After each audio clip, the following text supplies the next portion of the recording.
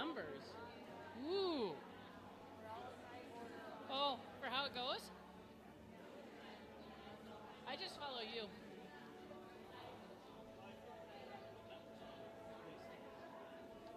Nice.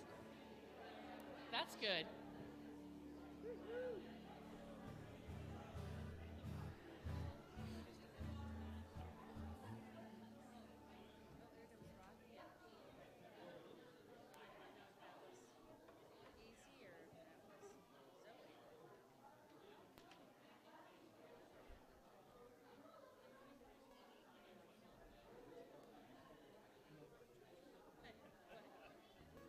They're just like paying no attention at all. That's okay. This is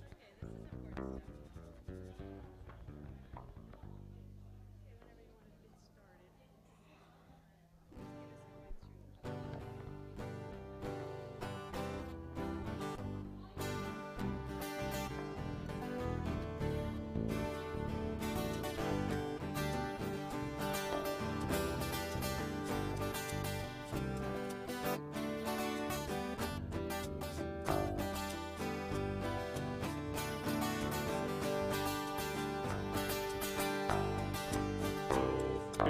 Come on down to that river, guaranteed you'll never be the same.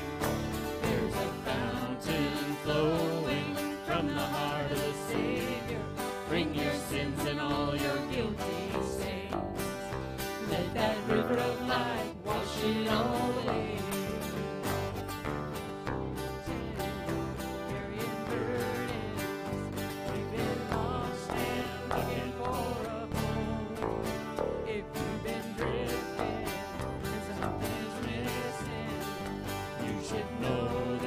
You are not alone. Brothers, sisters, come on down to that river. Guaranteed you'll never be the same. There's a fountain flowing from the heart of the Savior. Bring your sins and all your guilty stains, and let that river of life wash it all away. Oh,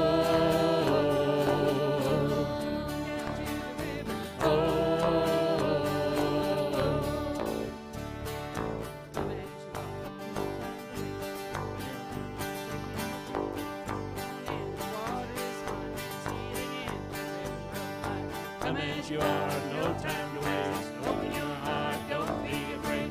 Jump on in the water that's fine. There's healing in the river of life. Brothers, sisters, come on down to that river. Guaranteed you'll never be the same. Brothers, sisters, come on down to that river. Guaranteed you'll never be the same. There's a fountain flowing from the heart of the Savior. Bring your sins and all your guilty stains. By the blood of Jesus, everything will change. Let that river of life wash it all away.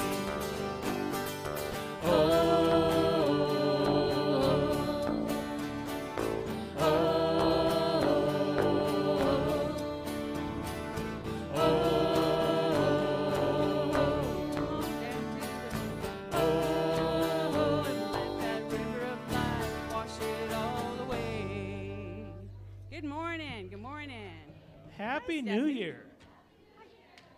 Good morning. You know what I love? I love when we come in the morning and we get ready to play music and everybody's standing up and visiting. It just is cool. That's awesome. That's exactly what you're supposed to be doing. Well, it's what you're supposed to do. Supposed to be doing. Yeah.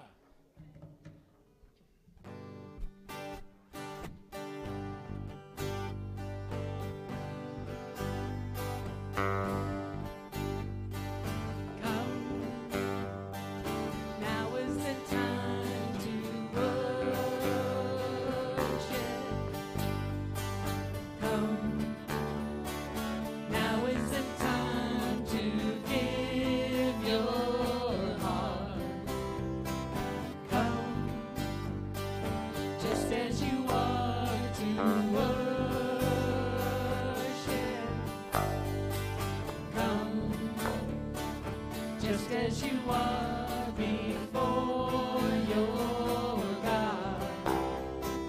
Come. One day every tongue will confess you are God. One day every knee will bow. Still the greatest treasure remains for those who gladly choose you now.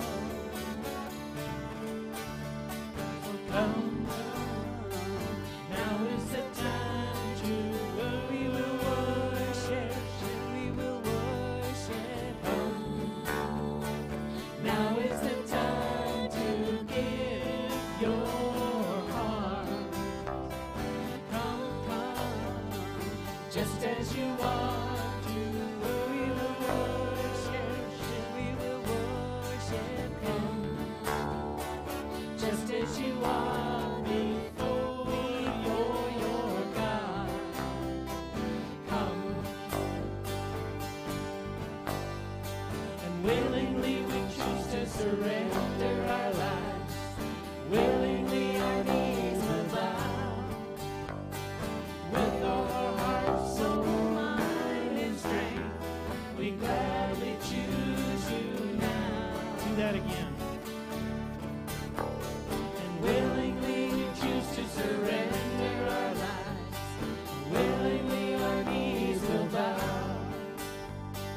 With all our heart, soul, mind, and strength, we gladly choose you now.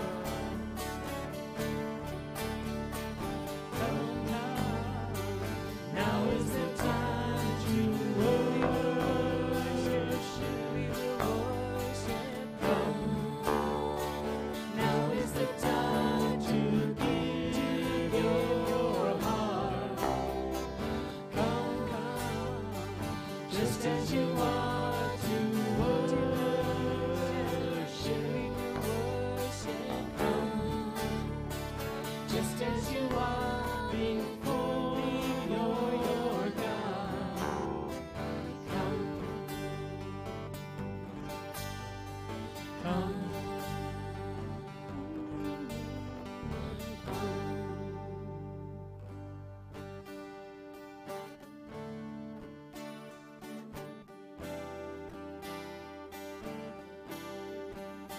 When I close my eyes, I can see your glory.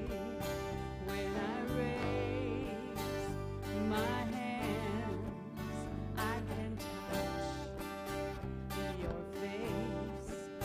When I bow my knees, I stand before you, and Christ is formed in me. Awake my soul, prepare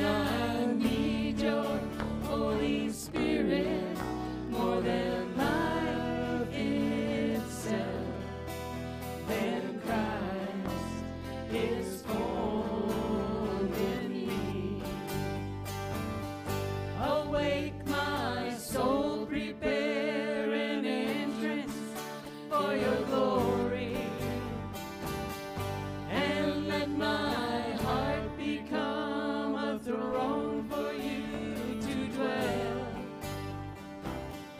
And when I need your Holy Spirit more than life itself, then Christ is formed in me. And when I need your Holy Spirit more than life itself, then Christ is formed in me. Oh, then Christ is formed in me. Amen.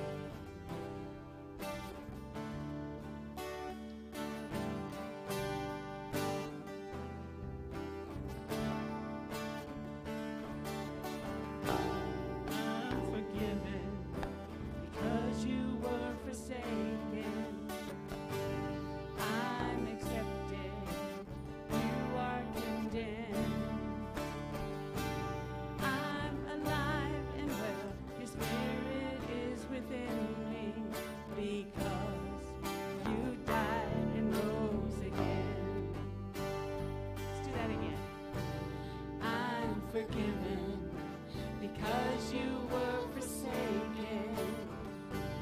I'm accepted, you were condemned. I'm alive and well, your spirit is within me, because you died and rose again. Amazing love, how can it be that you, my King, would die for me? Amazing love, I know it's true, and it's my joy to honor you. In all I do, I honor you. I'm forgiven because you were forsaken. I'm accepted, you were condemned. I'm alive and well, your spirit is within me, because you died and rose again. Amazing love, how can it be that you, my King, would die for me? Amazing love, I know it's true, and it's my joy to honor you. Amazing love, how can it be that you, my King, would die for me? Amazing love, I know it's true, and it's my joy to honor you in all I do.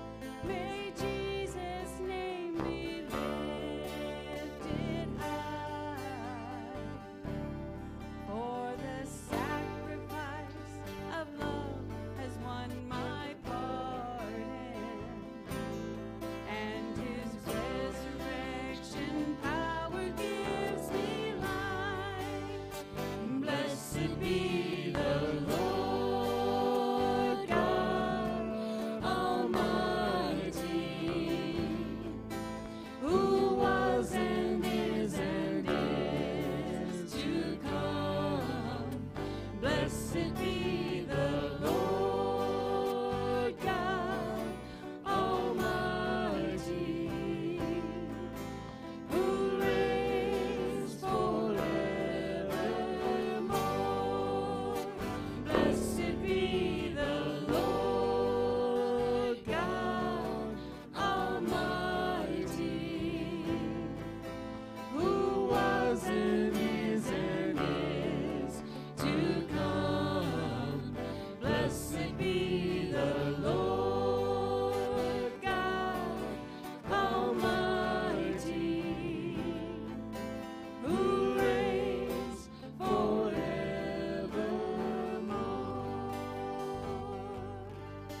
Who reigns forevermore.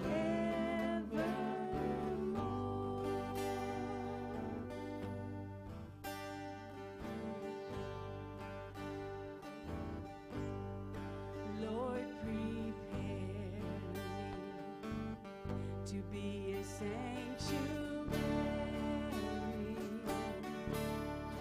pure and holy, tried and true. With thanksgiving,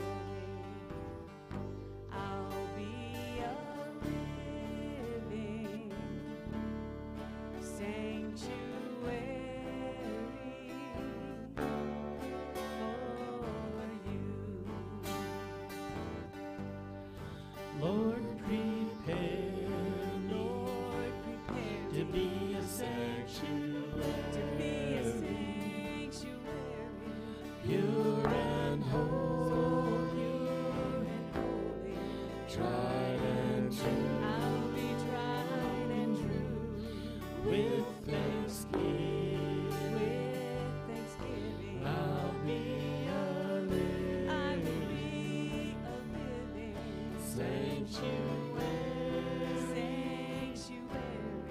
for you. oh, just for you. Lord, prepare me to be a sanctuary, pure and holy, Tried and true, with thanksgiving, I'll be a living sanctuary for you. Do that again softly. Lord, prepare me to be a sanctuary, pure and holy, tried and true.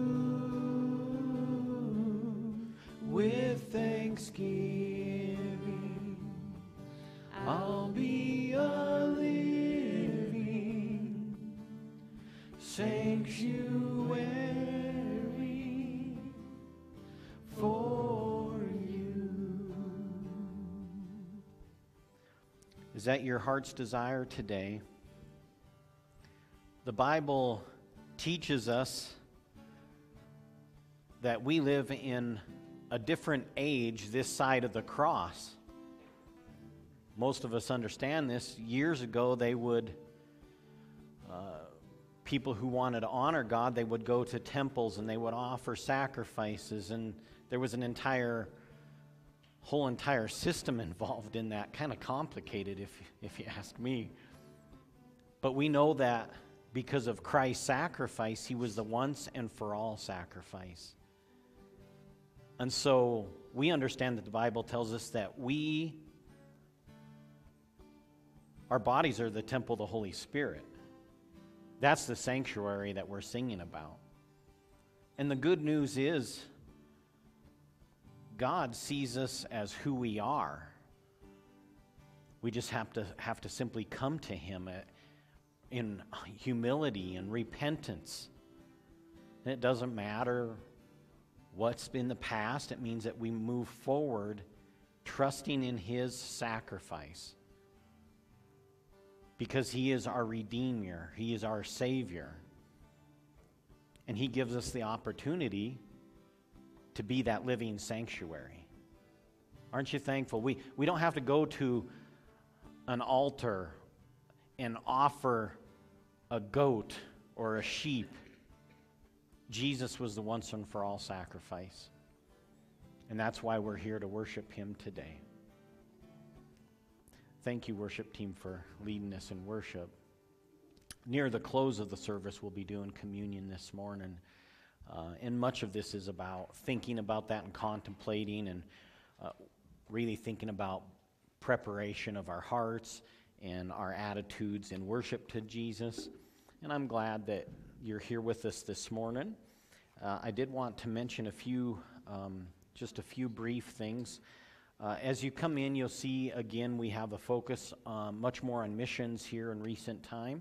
And on the table there in front of the missions board, I want to invite you, if you would like to be part of what I'd call a missions prayer support team. There are 15 different missionaries that we support, and missionaries and missionary endeavors. And so on that table, there are 15 different prayer cards, and it's just something you can take as a reminder. Take one of those, and then be praying for those people consistently. Missions is an important part of seeing the gospel touch people's lives all over the world, not just in the United States, but all over. And so you can feel free to take one of those. You can put it up on your fridge or put it in your Bible as a reminder. And every month we highlight one of those missions endeavors. And here in the month of January, we're highlighting Gideon's International. Gideon's is a well-understood organization that's been around for quite some time, where they really promote getting the Bible into people's hands. After all, that's what changes people's lives, if the Bible is solid and powerful.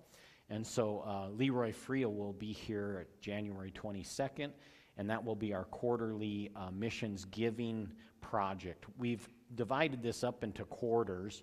We invite you to give to missions anytime you like, but once a quarter we take a special offering for that missions project. And so Leroy will be here on the 22nd, as we've seen Leroy probably for the last dozen years maybe or more.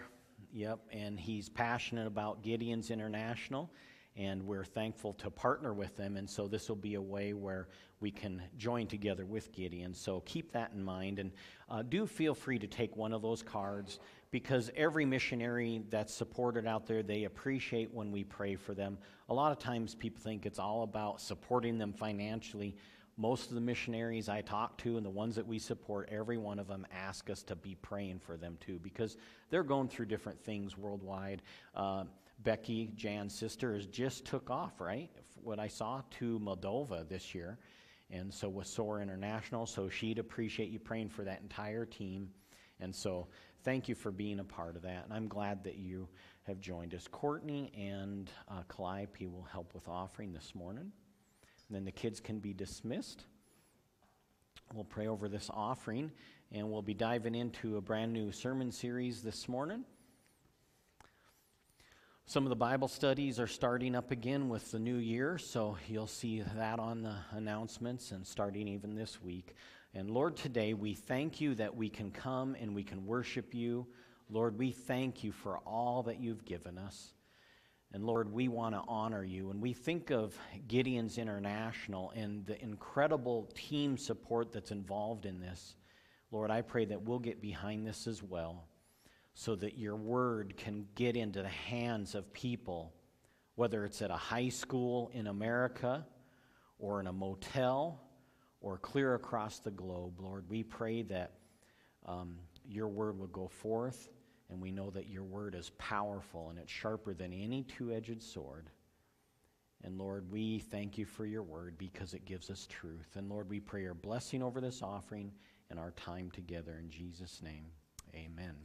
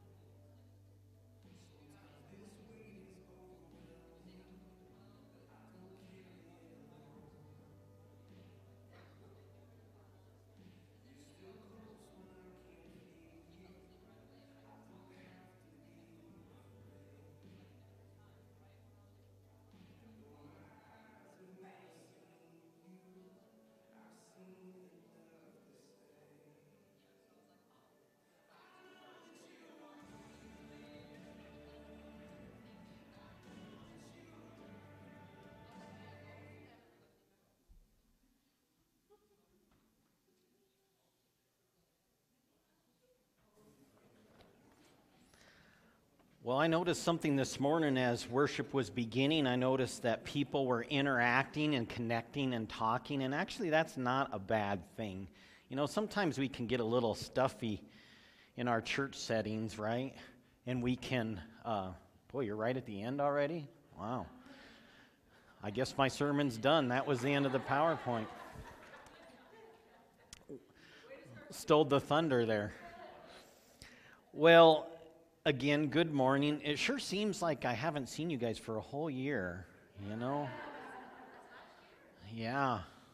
Here we are in 2023, and isn't God good? All the time. And His blessings are amazing, and He is faithful in every aspect of our life, and that's something that we can always hold on to. God is good when things are difficult. God is faithful. And I want to be an encourager to you today. And as we start this new year, I want to kick off a new series with you. And part of this is we're going to be looking specifically at the book of Hebrews. And you'll learn some background if you don't know some of that from Hebrews today. And somebody might ask, well, why would you do an exegetical study? For those that don't know what the word exegetical is, I'm not trying to be too brainiac here, but to explain it in some different avenues because it's really important. Being that the Bible is the single best way for us to hear God's voice. Do you realize that? The Bible is our best avenue to hear from God. There's a lot of talk out there about hearing from God. Please remember, as a Bible-believing Christian, we want to always go back to His Word because it lasts through history. It has. Do you know there are people that tried to destroy the Bible many different times? I find it kind of interesting. It was in Germany or something like that in Europe where somebody throughout history, I don't know if it was through Adolf Hitler or others, but they were trying to destroy every scripture. They were burning them. Eventually, just a few years later, that place became a printing press for the Bible. Pretty ironic, isn't it? Yes, she did. So it's really important and vital as Christians we take time to grasp what's in our Bibles, whether it's a scripture that you hold in your hands or even scripture that is on your smart device. It's all, we're all looking at the same thing here. An exegetical study, it's the proper interpretation of the text or the process of discovering the original author's intention. It's where we look at historical context, literary context, where we discover what the purpose and the meaning from the original author is. And then we look at theological principles from that. And the most important thing is proper application. Because it's important that we apply God's Word truthfully and honestly. And Paul, he gave us really explicit instruction when it comes to studying and interpreting the Bible. He said this, and you're familiar maybe with this, with 2 Timothy in chapter 2. Keep reminding God's people of these things. Warn them before God against quarreling about words. It is of no value, only ruins those who listen.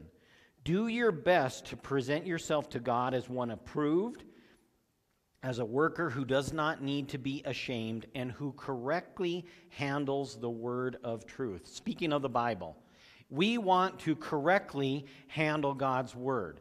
And it's important and explicit that we learn to do that as Christians. And so exegetical study is for every believer. Are you thankful that you can have God's word in your hand, folks? We can go, and that's something that Martin Luther was really passionate about. There was the church as a whole back in his day where they were getting wrapped up where only certain people had God's word and could only speak or read it. And Martin Luther said that doesn't make sense. And he sees what Paul was saying to Timothy here. We want to correctly handle his word. And as Christians, it's important that we stick to the solid interpretations and teachings of the Bible. Because otherwise, false doctrine can arise. And we see false doctrine come out all kinds of different times throughout history. And what it does, it leads people away from the core truths of God's Word. And so this is why exegetical study is important. I want to give you a little bit, since we're looking at the study on Hebrews, I want to give you a little background today. When we study Scripture, it's really important to understand different backgrounds. Hebrews is one of the few 27 New Testament writings with no clear author. Now, there's been debate for decades about who could be some of these possible writers of Hebrews for centuries and centuries. And there are those out there that suggest that it's Paul because due to all of the Old Testament knowledge that's contained within Hebrews. If you read Hebrews, you see a lot about the law, all kinds of the customs. And Paul was well trained in that. And so he had extensive knowledge. There's others, though, that suggest it could have been Luke. Even Barnabas, Clement of Rome, who would be early in the church history. And there are even others that say it could even be Priscilla, who is mentioned in the Bible. And so it's important to understand, the clear author isn't defined like other New Testament books. But that doesn't take away from the purpose, meaning, intent of the Scripture. Fundamentally, we understand that Hebrews, it's recognized by being inspired by God. 2 Timothy speaks about that, which is actually the vital benchmark for canonization or understanding what God's Word is. I did want to point this out at the beginning so you can follow here. There are other religious texts. I just want to mention two of you. There are a variety of them out there, such as the Book of Mormon, which is interesting, only has one author who's had a supposed visit by an angel. That dovetails with another world religion, the Quran, which is Islam. It was written by one author who was supposedly visited by an angel. Do you see that? It's kind of interesting. Does the Bible warn us about other visions and prophecies and to be aware of things that could be false? It does. Well, if you compare the Book of Mormon with the Quran, there is quite a stark difference. Some of you may know this. Some of this is new information. The Bible has 40 different authors that were written over the period of 1,500 years from 3 different continents and in 3 different languages. So when you compare, is there really any comparison, folks? There isn't. And it's important that we understand reliability. Are you going to take one person's word for something, or would you rather take a collection of a variety of people that are speaking about some of the same topics and information? I would trust the latter, right? So it's important to understand that. The Hebrews theme, there are 2 prominent themes woven throughout Hebrews, and I bet some of you can hit this right on the head, is the superiority of Jesus Christ and having perseverance in Christ. I actually think that latter one is what most remember about Hebrews. You think of all the scriptures that talk about persevering in your faith, and Hebrews definitely contains that. Some date of the writing. We actually understand some of this. This is historical. We're not talking about a fiction book. The historical date is somewhere around 78, 79 AD, and most scholars believe that's due to because in 70 AD, what occurred? Somebody tell me, what happened in 70 AD was a big deal? Yeah, it's there. You got it. Come on. What happened in 70 AD? Jerusalem, what about it? You're getting close. You're getting warmer. What happened with Jerusalem? Yeah, not just the temple. The area was just decimated, destroyed. And so Hebrews actually doesn't bring that up. There's no mention of that. If this book was written after that date, we would probably see it mentioned because Hebrews actually deals with persecution of believers. And so that's why most say it had to happen right before that time period. And of course, the Hebrew audience, it was written mainly to the Jewish converts to Christianity. These were Jews who came to know of the truth of the gospel and that Jesus being the Savior, and they converted and decided to follow Christ, like the disciples were going out and making disciples of everyone. Well, these Jewish Christians, they began to feel a lot of pressure from Jewish counterparts and many of them were struggling in their faith. And that's the audience that this was written to. So this morning in this first sermon, I've entitled this one, No Comparison. No Comparison. And I chose a different title for this series called, and I wanted to, I thought of, you look up Hebrews and perseverance is common, but I came up with the term grit. Grit. Grit is similar as perseverance, endurance, tenacity, resolve. If you have grit, generally you're someone who does what? You stick to it. Any of you here have grit about something in your life? I bet you do, right? You have determination. You persevere. And grit is important. And actually, if you think of it, in the lives of these Jewish Christians, they had to have grit because, they're unlike us. We're Christians in America where we haven't really dealt with persecution, folks. We have it, like a cakewalk in many ways. And it doesn't take away from struggles, but when you have outer pressure to give up your faith or turn away from your faith, a person has to learn to develop grit. And this will be in part, the entire study of Hebrews. And so we're going to look through chapter by chapter as we work through that. Now, as I mentioned again, most of us are aware of that central theme message of Hebrews about perseverance. And so it's really important that we think about it. This morning, you're going to notice something as we dive into chapter 1. Hebrews unashamedly speaks of Jesus. He is actually the culmination of all the Jewish law and customs. It's remarkable that all of these people that looked for the Messiah to come, the Jews understood this. And when Jesus showed up, they missed it. They had all these prophecies. They were directed to the Old Testament scripture, and somehow they missed it. Well, that's the course of humanity. Sometimes we miss it.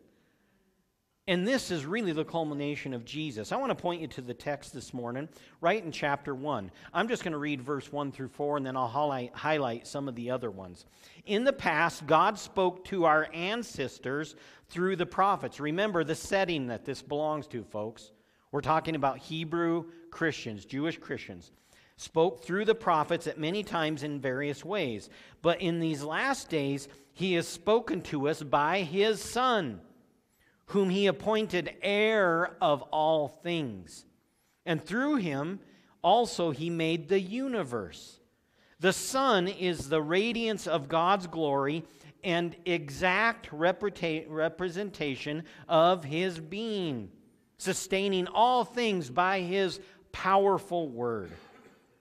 After he had provided purification for sins, he sat down at the right hand of the Majesty in heaven. So he became as much more superior to the angels as the name he has inherited is superior to theirs. No comparison, folks. Think about that for a few moments with me. There is one comparison that is actually clear that we see in Hebrews. Jesus is the exact representation of God himself, but in the flesh. Those religions out there that display or downplay the superiority of Christ are missing the high mark that Hebrews establishes. And there are a lot of religions that will say a few things about Jesus, but they don't get it right according to Hebrews or other New Testament scriptures.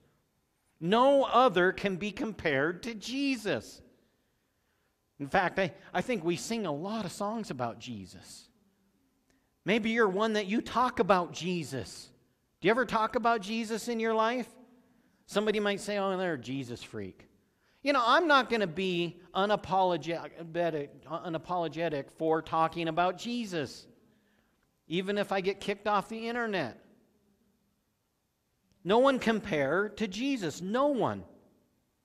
And I'm sorry, Jesus and Lucifer are not brothers like the LDS teaching holds. They're not brothers. There's no comparison. Jesus is much more than just a good prophet or a good teacher. Do you realize that? He is much more according to Scripture. Here's something interesting as well. Islam teaches that Jesus wasn't even the Son of God. What's their viewpoint? Well, they're kind of kicking Jesus to the side. He was actually less of a prophet than Muhammad. He's the one guy that got the vision from an angel and started this entire world religion. And he takes Jesus and steps him down. Pretty important.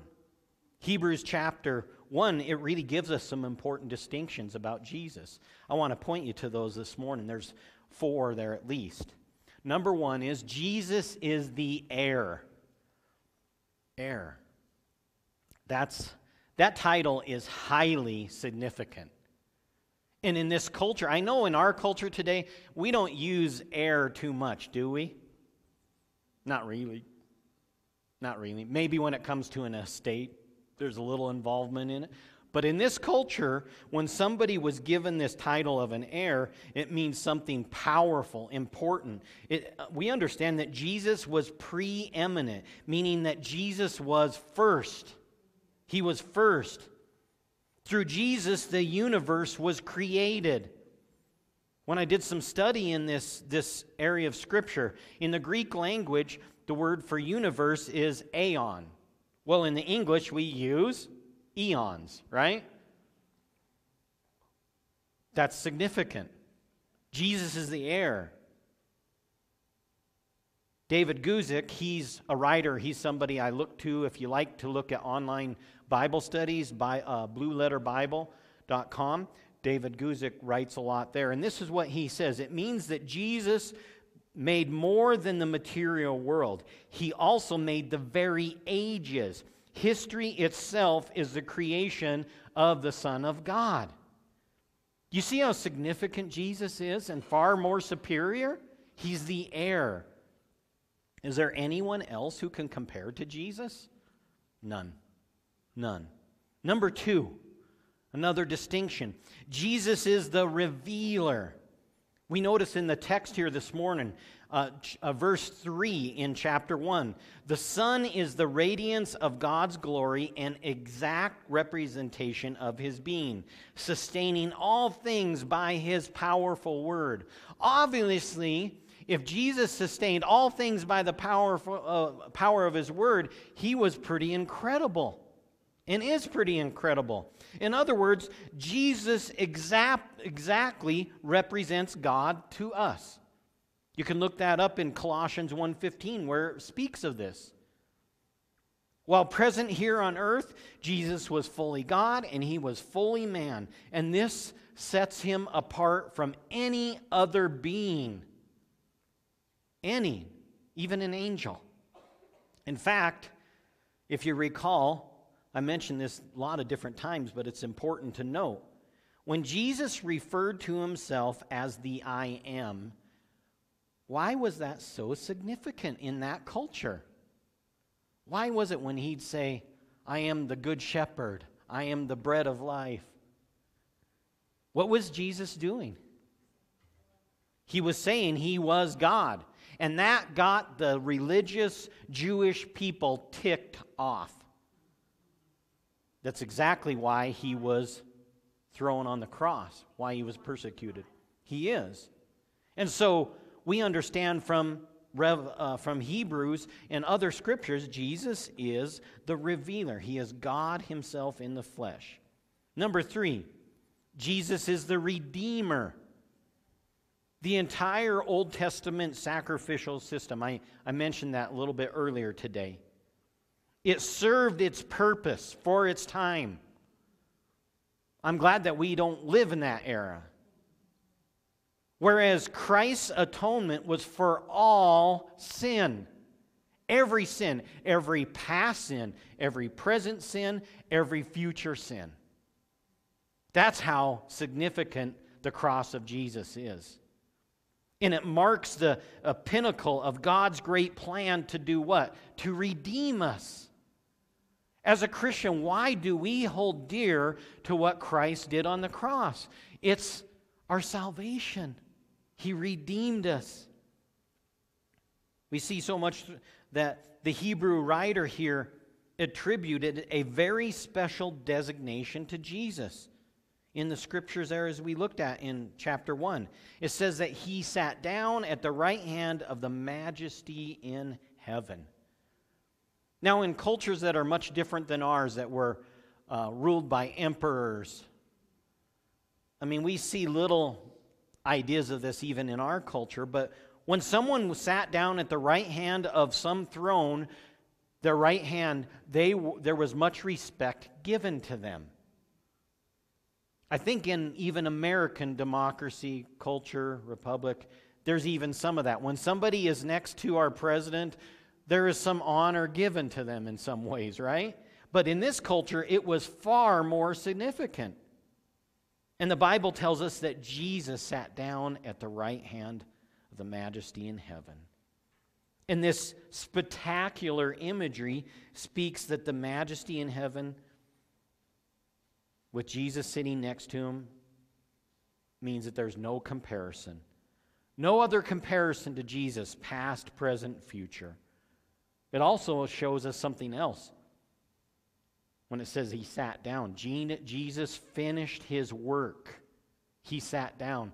After a long day, when you sit down, you're usually doing what? Relaxing. You're finishing your work. Well, think of that culturally in respect to Jesus. When he sat down at the right hand of the majesty, he finished his work. He conquered sin and death. And then number 4, Jesus is the superior. You see 4 different things here: heir, revealer, redeemer, now superior. Now, I don't understand this fascination that's out there. There are some people that are so fascinated by angels, right? How many times have you heard of some news story of an angel sighting? And then people are flocking to it. And they're bowing down and they're worshiping. I'm not fascinated really by angels, folks.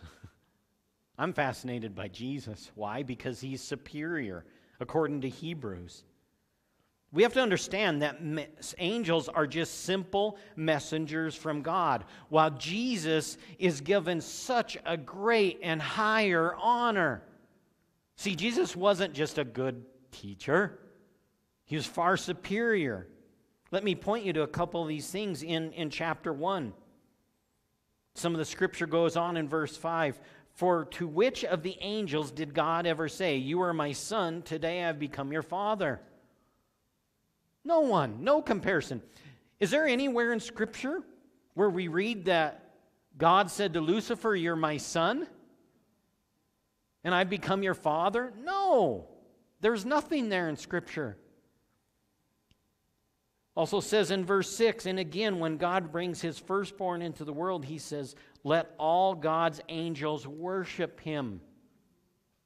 I thought we're only supposed to worship God. Well, Jesus is in fact the very exact representation of God, worthy of worship. In verse 8, your throne, O God, will last forever and ever, and righteousness will be the scepter of your kingdom. You have loved righteousness and hatred and wickedness. Therefore God, your God, has set you above your companions by anointing you with the oil of joy. Jesus has been given such a higher honor and superiority. Down in verse 14, wrapping up that chapter, the writer says here, "Are not all angels ministering spirits sent to serve those who inherit salvation?" See the distinction here? Angels, don't get wrapped up in angelology, folks. Don't. We look to Jesus because he is the author and perfecter of our faith. There's no comparison to Jesus. And no one should cheapen the superiority of Jesus. No one. And when religious teachings out there and other books apart from Scripture say they are the full account or this, those are cheap gimmicks, folks. We can't cheapen who Christ is. And the distinctions given in Hebrews and other New Testament scriptures, they're fundamental to our beliefs. They're fundamental to biblical Christianity. And it points us all in the direction that this is about Jesus. So what is it that we learn in the opening verses of Hebrews? I want to suggest or submit to you today, there is substantive evidence of Christ's superiority over all creation. Every bit of it. And that is significant. Let me point you to a few. Isaiah is someone who the Jews were looking to because he was a prophet, right?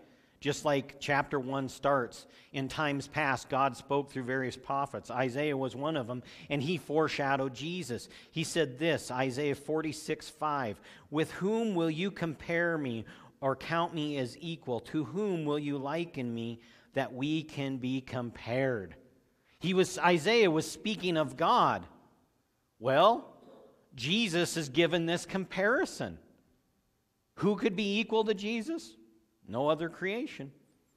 Colossians 2, verses 9 and 10. "For in Christ all the fullness of the deity lives in bodily form, and in Christ you have been brought to fullness. He is the head over every power and every authority."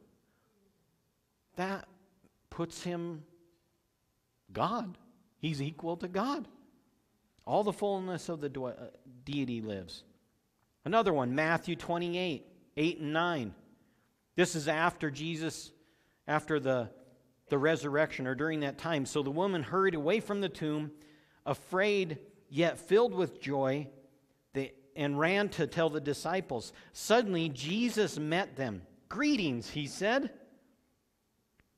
They came to him, collapsed at his feet, and what did they do? Worshipped him. Well, we're only to worship the one true God. Well, Jesus was right there in the flesh.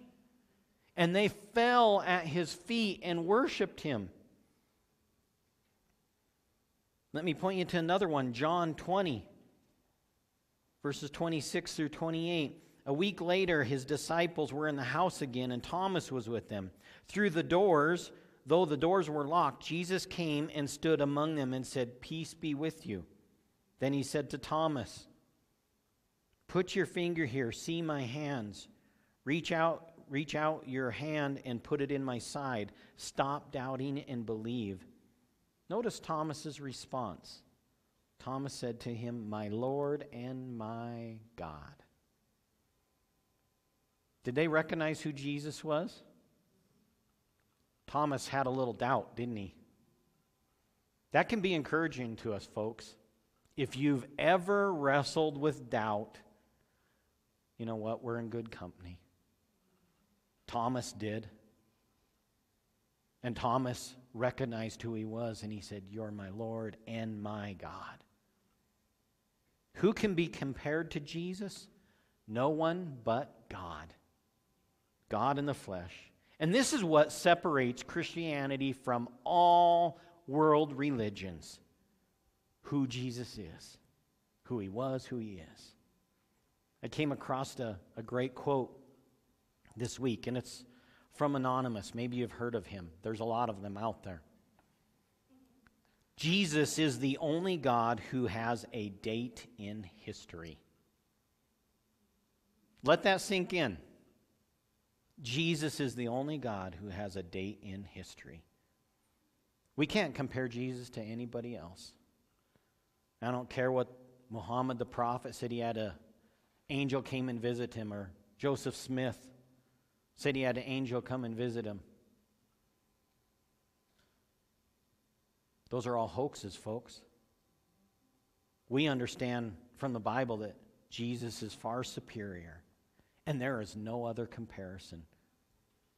I'm going to ask the worship team who's left here this morning. I'm going to ask the worship team to come, and we're going to close in communion. Why do we celebrate communion? Because of what Jesus has done for us. Not any angel, not any other person. We celebrate in communion because Jesus is our Savior. Who can forgive us of our sins? Jesus. You know, there was a time when Jesus talked about forgiving people of their sins, and it upset the Jewish people around. Ooh, boy. Why? Because they understood only God can forgive sins. So, you'll see more and more as we work through Hebrews, speaks of how superior Jesus is. I want to encourage you today, don't be afraid, never apologize for talking and worshiping Jesus, folks. He's everything to us as believers. Everything. And we trust in Him. This is a communion song, Remember Me. Speaking about Jesus. And we're going to sing through this, and Chuck and I will pass out communion. And we just want to invite you, if you're a believer in Christ, if you ask Christ to forgive you of your sins, if you're desiring to follow Him, you can trust in Him today, folks. He forgives us as far as our sins are from the east to the west, which is a lot, which is incredible. There's no comparison to Jesus, is there? Let's go ahead and sing. On the night you were betrayed, you took the cup, and after giving thanks, you broke it and said, "This is my body, broken for you, and as you eat it,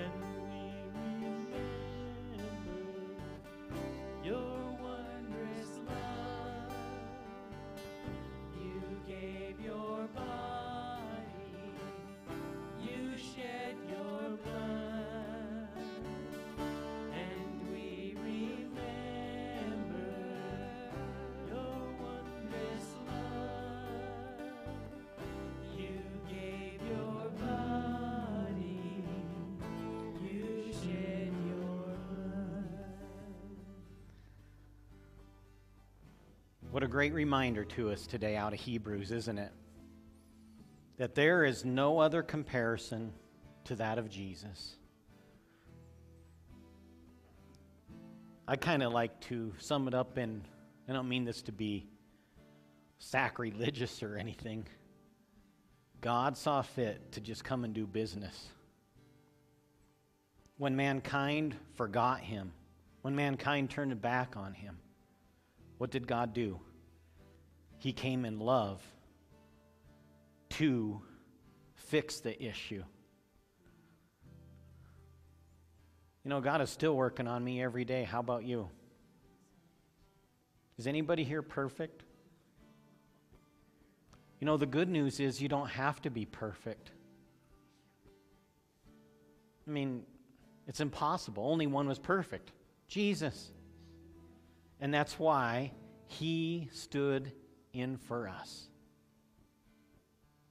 And as we take this communion today, it's a simple reminder.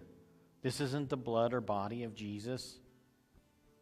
I mean, we don't pray over it and make it magical. No, it's just meant to be a reminder of what Christ has done.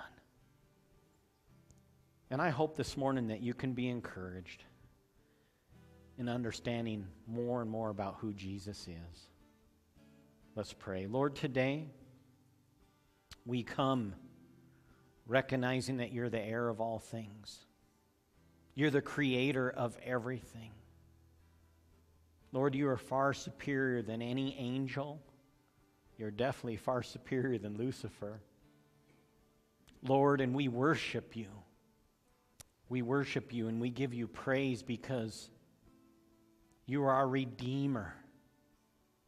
And Lord, like Thomas, we can actually say, you are my Lord and my God. Lord, today we come in awe and respect of you. And we thank you for your sacrifice and that you give us eternal life. Lord, I pray that we'll learn more of you each and every day. And we'll look to your word so that we can understand what you desire for our lives. And Lord, in agreement today, we all understand there's no comparison to you. And we give you praise and glory. Lord, thank you for sitting at the right hand of the Majesty in heaven. Lord, we thank you today and we remember you. We pray this in your mighty name. Amen. Feel free to take of your bread and your cup.